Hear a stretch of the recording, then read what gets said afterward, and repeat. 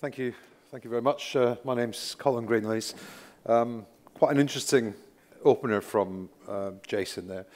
And I think you'll see, as I begin to go through my presentation, that how some of his techniques, if they're married up with my techniques, and it's something we've done in the past, how it could have a sort of quite a negative impact on your organization. So today, excuse me, I'm going to be talking about social engineering. But not social engineering from a technical point of view, from the phishing and everything else, but more through direct physical social interaction, i.e. face-to-face, and through the telephone as well, which is, traditionally, you think back to the days of people like Kevin Mitnick and some of the other more notorious social engineers. These are some of the techniques that they would have used. So I'm just trying to get this going. Yeah, so what you've got to do is ask yourself this question. So are you confident enough to say that your organization has not been breached through social engineering techniques? Because the chances are that it's already happened. Social engineering, as you're probably aware, has been around for many years. And to a certain extent, it's flown under the radar when it comes to the topic of securing your data. But if you look at a lot of the global surveys, particularly over the last few years, and the ones that relate to data or security data breaches, they will demonstrate that it's usually around sort of a quarter of all known breaches are due to social engineering. And known is a very, very sort of important word there, because due to the very nature of social engineering attacks, it is very, very difficult to prepare any sort of meaningful statistical evidence of the impact of attacks on organizations, because in most cases it will not be known if an attack has taken place and whether an attacker has stolen any information. As I say, most of the attacks go unnoticed and unreported. Now, during my career, my security career, when I was consulting, one of my sort of specialist areas was social engineering. I've targeted over 1,000 people. I was totting up a few months ago when I was starting to get this presentation ready. And I think I can count on one hand the amount of times it's either been reported to either a manager or to a service desk or a help desk. So that gives you an idea. So, when I spoke earlier about the number of known breaches that are mentioned in those surveys, that's why the evidence is very, very difficult to put together.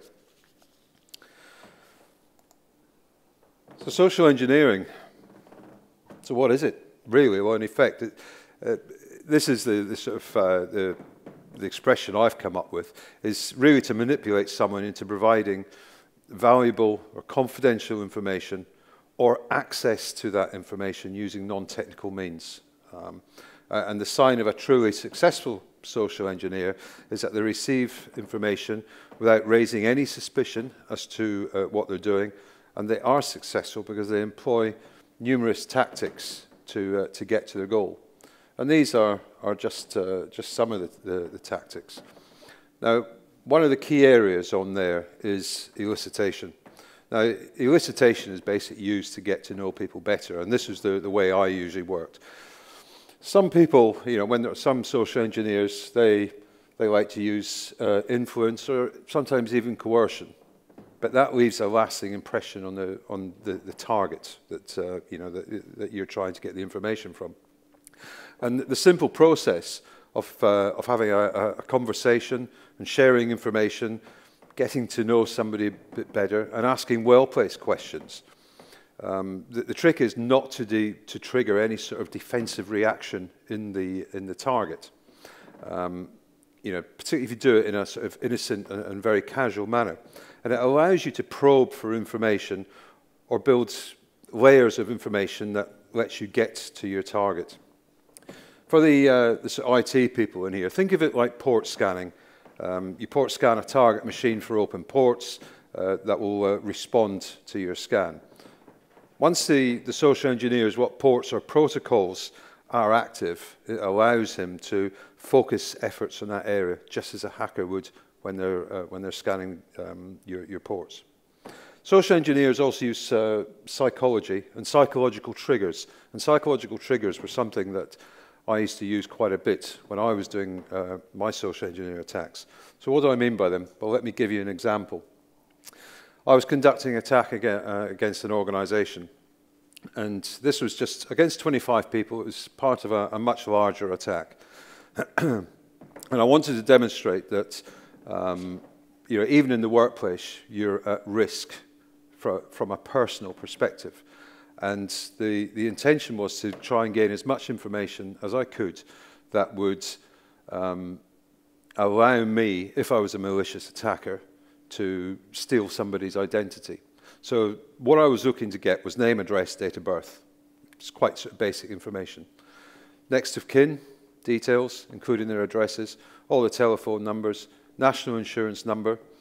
I was also looking to get answers to security questions. So your mother's maiden name, and say your first school, your first pet, all the usual sorts of things that you see, and also bank details. So how I went about this was I was phoning up people within the organization at random, just chatting to them, getting to know them, and I told them I was working with the IT help desk, and the HR database had been corrupted, and I needed to verify their details. I went through everything, and as I say, there were 25 people that were targeted. And I'll go back to the psychological trigger, because the only sticking point I got with just a few people, but not many, because again, I used the elicitation technique, getting friendly, getting to know them. When I asked them for the bank details, a few people said, well, why do you need that? And my trigger for them was, well, we want to make sure you get paid. There you go. Out of the 25 people I targeted, 24 of them gave me every single piece of information that I asked for. The 25th offered to call me back with his bank details because he didn't have them to hand. Not one of these people reported this, and nothing ever happened. Now, as Jason said, I'm going to be giving some more war stories. Now, the first one, and this is another example. I had to target a government organisation. It was very similar to this one. I just pretended to be working for the help desk, and what I was doing was trying to get usernames and passwords. It was relatively simple. I did some sort of background information, finding out all about the help desk and the culture within the organisation. I discovered that the internal help desk number was 7777, and the help desk had a specific name. So I would call people up, and I targeted 125 people on this particular exercise. And I say this was a government organisation. Now, the reason they brought me in to conduct this exercise was that they just completed an 18-month awareness and education campaign, and they wanted to demonstrate to senior management how effective it had been. So they called me in, and I did the attack. And as I said, I was conducted this. I told them I was from the IT help desk. There was a problem with their email. I needed them to log off. And I then said, I just need your username and password. Once I'd done a couple, I knew what the username structure was. So I would say, well, your username is Smith D.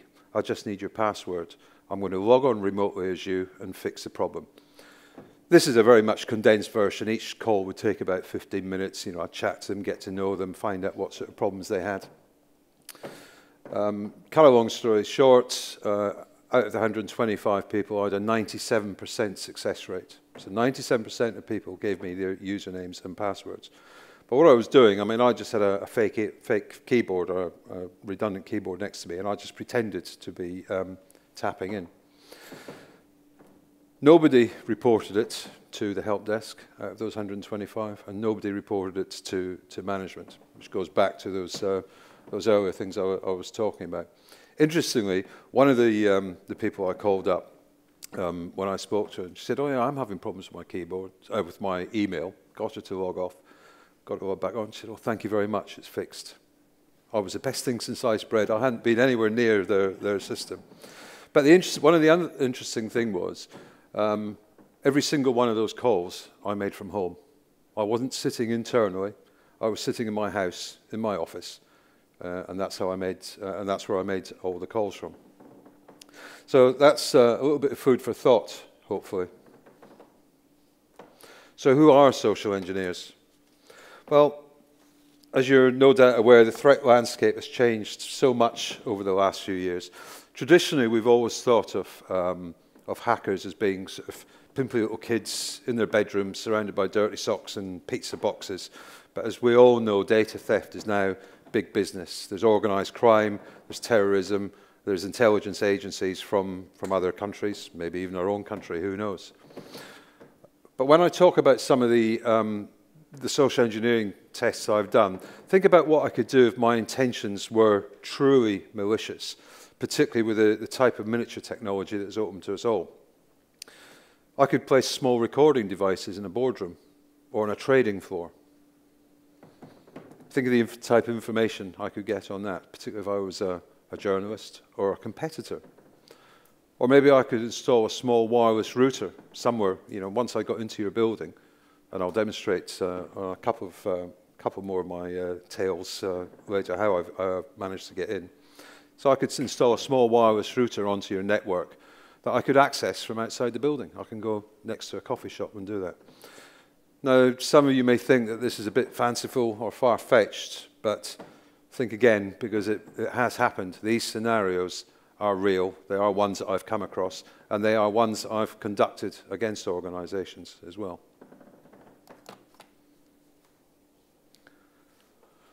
And what do they want? Well, the goals of any malicious social engineer can be compared to the goals of any criminal activity when you think about it. It's knowledge, power, money, control, even bragging rights. And malicious social engineering, with the purposes of data theft, is like any other crime. It contains a motive and a goal. And the goal is that information, whatever it may be and in whatever form. And think about the value of your intellectual, your property. How valuable is it to you? How valuable is it to your organization? And how valuable would it be to a competitor? The second sort of case study I want to talk about is I was tasked with getting into quite a major telecoms organization. This was in London. Now, they had a few floors on a building, a major building, but they had a reception area. And I knew from some of the work I'd done that they had anti-passback turnstiles on every floor, so that was going to be a challenge for me. So rather than try and tailgate, quite often I tailgate my way into organizations. Cup of coffee, cups, papers under the arm, hold the door for me, please. Yep, I'm fine, and I'm in. And a lot of it is about looking the part. You dress how people dress in their particular work environment, how they behave. But this one I needed to get in. I needed to get in posing as an employee. So the first thing to do is a couple of days of sort of reconnaissance, surveillance, local coffee shops, bars, restaurants, places where people go for lunch. And it's amazing the amount of information you can get just by hanging around in those places.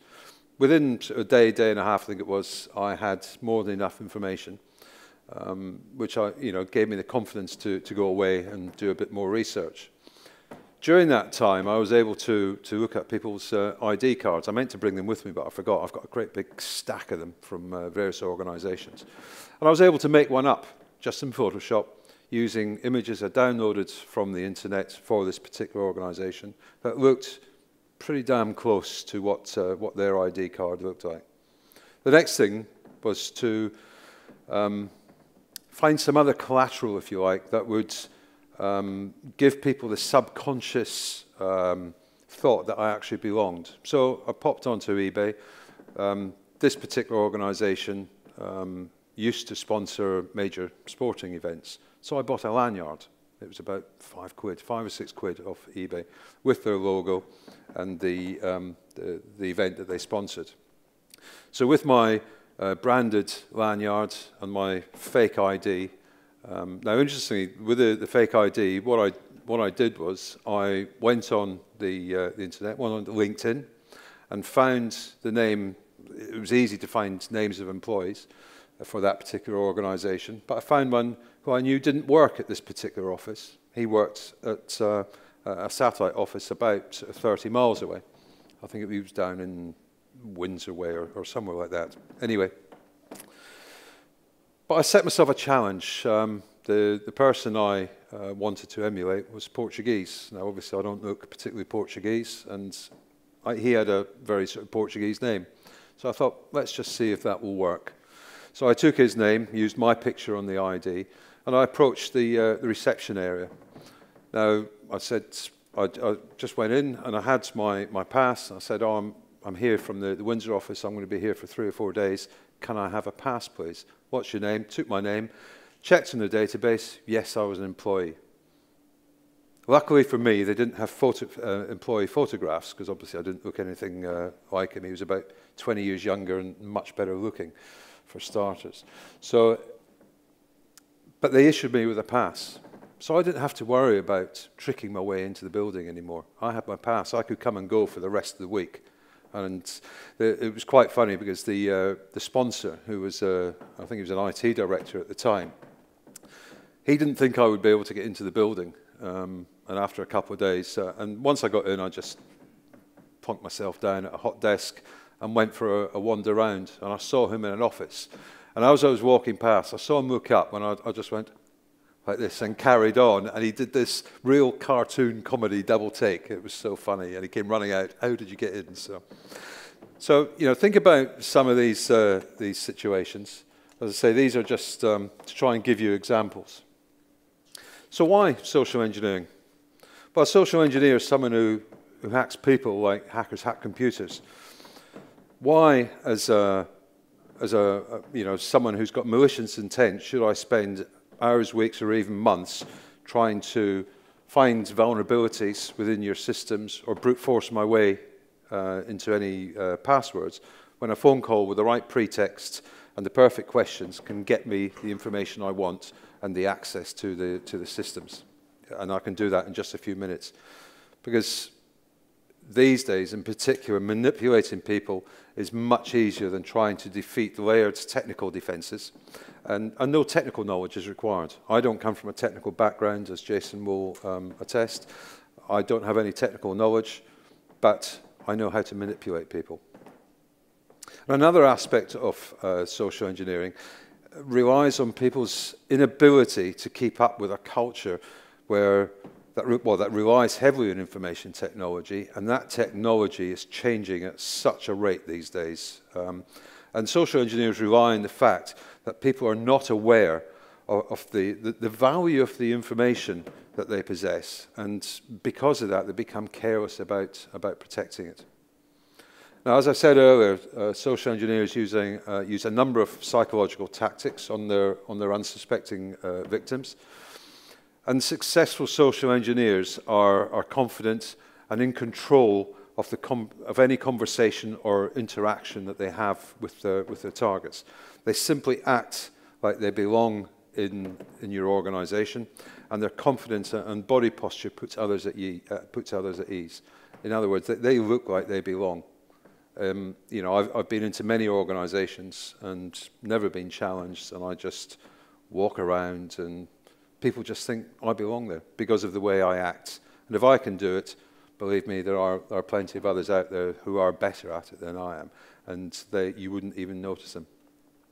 The third case study I want to talk about was a financial services organization in the City of London. And this was quite a major attack. They just wanted to see if I could get in and see how much information I could get out. What I did for that was, again, the coffee shops, having a look at people, how they came in and out, how they dressed, how they acted. And the following morning, 10 to 9, I was hanging around outside. I'd switched my phone off, but I was making an imaginary call. Now, this office had a security desk on the ground floor, manned by a security guard. And he was responsible for the whole building. And I think there were 7 floors, and this organization had 3 floors on the building. From what I could see, he didn't check people's IDs or anything like that as they went in. But through the glass-fronted walls, it was obvious that the lifts were access controlled, so there was just an access pad on there. So that was my first challenge. So I went in the morning, had everything on, you know, bag over my shoulder, and I was making this pretend call. And I followed about 3 or 4 people in, ignored the security guard completely, walked into the lift, and as I was making this call, the person standing next to it swiped his card, and I just went, "Oh, 3, please," like that. And he pressed 3, and I was off up. Found myself like a little meeting, glass-walled meeting room, and made that the basis of my operations. I spent 5 days in there, coming and going. Within about 20 minutes, I'd found a document. It was about this thick, and it was relating to a merger between 2 major European household names that everybody would have heard of.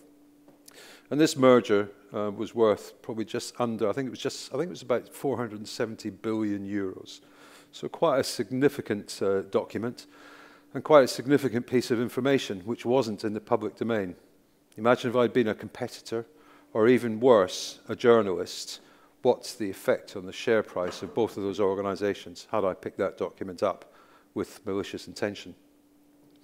My other problem from then on was I had to get back and forth into the building. I wanted to, as I say, I was tasked with seeing if I could get there for 5 days. So I went back down to see the security guard on the ground floor. I'd taken my jacket off by this time, went to see him with my notebook and a pen, introduced myself and said I was the security auditor. And I needed to, I showed him a fake ID. I can't remember who I was supposed to be with that day, but showed him this fake ID. And I started to ask him some questions and spent about an hour with him. And the thing was, because he was a security guard, he was invisible. Hardly anybody ever spoke to him. A few people said sort of good morning on the way in, but that was about it. So here was somebody who was taking interest in him and listening to what he had to say. Now, I was able to get information about the guard times, CCTV coverage, how good it was, where the blind spots were. He even told me about the secret tunnels that came in from another building underneath. So if I needed to get sort of access remotely, I could. Basically, every sort of single piece of security information that you would want. From that, I developed quite a good relationship with this guy. I said, I'm just going to pop out for a coffee. Will you be able to let me in? Yeah, no problem. So he let me in. I did the same again at lunchtime. Hi there, how are you? A quick chat. I'm just going to get some lunch. Can I get back in? I did that a few times over the first day. And the next morning I walked in. I went, morning, Carlos. And he went, oh, morning, Colin. How are you? I said, there you go. And he swiped me into the lift. And that's how I got back and forth into the building every single time. By the Wednesday or Thursday night, I was invited out by people within the organisation to join them for drinks, because I'm a friendly guy and things like that. And the types of information I was able to glean from them was quite astounding. I had access to all their filing rooms. I had access to all their client details, all the hard copies. I actually took a file, put it in an envelope, went down to, on the one of the floors, they had their own reception area, they hadn't challenged me at any point. And I couriered it out to myself using their courier company. So it didn't even cost me anything. And this was all part of the test. Now, towards the end of the week, I introduced a second consultant who was more technical, and we plugged in a wireless router and we plugged in a laptop. By then, I'd also been into the server room and just everywhere within the building. I phoned up the sponsor and I said, this is the situation. Do you want us to carry on? Do you want us to sort of try and log in using some of the login details that I'd managed to get from people? I said, no, stop there. The IT director, who was a sponsor, had a board meeting that Friday and said, we've had an intruder in all week. And there was uproar and what's happened and how did they get in. Explained how I got in, and the managing director very sheepishly went, that was me in the lift on the first day. Now, from my point of view and from an awareness point of view, that is the best thing that could ever have happened, because that awareness was now going to start from the very top of the organisation and hopefully work its way down. Interestingly, did a retest about 3 or 4 years later on the organisation. They'd moved offices by then, but did a retest, couldn't get anywhere near it. They really took on board the recommendations we'd given and the amount of data that could have gone missing. After many attempts, I was able to get in once into the actual building, and I was challenged by 2 or 3 people, and I couldn't even get past the reception desk. So, you know, good awareness training does work.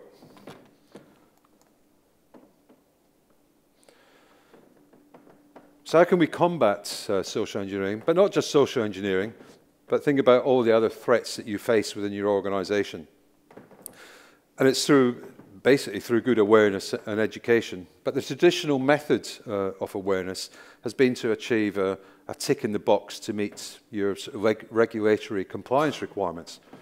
But the changing face of the digital world, and when you think of topics such as bringing your own device and globalization, means there's now a requirement to effect cultural and behavioral change within your workforce. So how do we do this? Well, this is what we do, or this is what I do these days. So first we need to understand the brand of the organization. Now that might seem quite an unusual step to take, but when you think of your organization and your organization's brand, that is what sets the tone for the organization. It helps to set the strategy. It's your mission, your values, and everything that you stand for. And what we need to do from an awareness point is examine these values and behaviors from both a historical and a sort of philosophical perspective. And the objective is to understand how those key brand attributes have evolved over the years and what the organization's vision is for the next 5 years or so. So the first step to achieving this goal is to assess your culture. Now, I'm sure there's going to be a few IT people in here or a few from a technical background. I bet if you've put in some new infrastructure or, say, a new firewall or maybe a new application, you've conducted a risk assessment. Would I be right? Yeah. When was the last time you risk assessed your people? Because the chances are it probably hasn't happened. Because when you think about it, the majority of breaches happen through human behavior, especially these days. Technology has moved on so far. And it's vital to examine the information security behaviors of your employees and any sort of existing and potential threats that arise from the current culture. It is imperative to seek a really sort of full understanding of where the key areas of risk exist, and particularly as a result of any sort of knowledge gaps that there might be. Now, this will allow you to segment your employees according to the risk that they present. So in effect, what you're doing is you're building a hierarchy of risk down through sort of business units or even down to sort of individual teams, sometimes even down to individual people, depending on who they are. And this will, in turn, will drive a more tailored, effective and structured awareness program. Some of the areas here, you know, I spoke earlier briefly about information value. You know, a lot of employees are not aware of the value of the information. When I talk to, you know, we conduct workshops and counselling sessions and areas like that. And when I talk to them, they often don't know the value of the information or how important it is to the organisation. And so if awareness is to lead to a change in behaviour, it must be recognised that employees are going to process this information favourably if there's a great narrative to tell. So the second step that we do is to create a visual language that will hopefully win the hearts and minds of the audience. Now, I spoke about brand earlier and the brand of the organisation. And with an understanding of the brand and now an understanding of the culture, we can start to explore the conceptual ideas for the look and feel of any sort of program that we're going to put in place. And the objective is really to arrive at a creative direction that flows directly from your brand, but has its own unique and feel that will basically identify the the CISO brand as being an entity in its own right, but as part of that organization. Because let's be honest, the majority of security departments within organizations do not have the best reputation. They are seen as being business inhibitors. You know, computer says no. I've heard that a few times. And what we need to try and do in all organizations is to turn that around. We want the security team to be business enablers, not business inhibitors. We want them to directly engage. But it's got to be a two-way street. It has to be a two-way street. The security team has to be open and receptive to listening to the business as well. So what are the risks and the threats within each of the business units? And that is the only way that you can really sort of start to drive an effective cultural change program. And that's the approach we take. It really sort of mirrors a true marketing function where you understand your demographics and apply the necessary tools to convey the message that you're trying to get across. And the third and probably one of the most important phases is measurement. How do you measure awareness? But you've got to be able to demonstrate the return on investment, because the investment sometimes can be quite significant. And it allows your organization, and having that sort of measurement in place, to assess the progress of the campaign and determine how much the security improvement program has impacted the culture within the business. And it's vital that the ongoing measurement, all the activities are benchmarked, and the intelligence gathered, the intelligence that you gathered in the first phase during your sort of risk assessment phase can be measured against in the future. And this will provide you the evidence base for success, really the before and after, that determines how effective the information security program or the awareness program is changing the culture of your organization. So in conclusion, we can see that the methods used to attack human weaknesses in our information security systems and our organizations are as numerous and diverse as the technological methods used to attack your hardware and your software and your apps, etc. So what can be seen from our brief discussion today is that human behavior is a weakness that will always exist, and it can't be patched. That type of weakness or that behavior can't be patched with software downloads. It can't be solved with firewalls or encryption or VPNs. Whether your people are online or not, your information is at risk. And the only way to mitigate the risk is through good awareness and education right throughout the organization. And that is just about it for me. So thank you very much. Has anybody got any questions? No questions? Really? Wow, that was easy. Has anyone ever read a book called By Kevin Mitnick? Yep. Okay. Question for that. Yes, certainly. Yeah, sure. I've been to a number of secure sites. Can we learn anything from how secure sites are managed? How what, sorry? Secure sites. I mean, things like being escorted in, being invited in, having security checks. Yeah, there's quite a few things. The best thing from an organizational point of view, and the worst thing from a social engineer's point of view, are turnstiles, and particularly the anti-passback turnstiles, because they are a true physical barrier.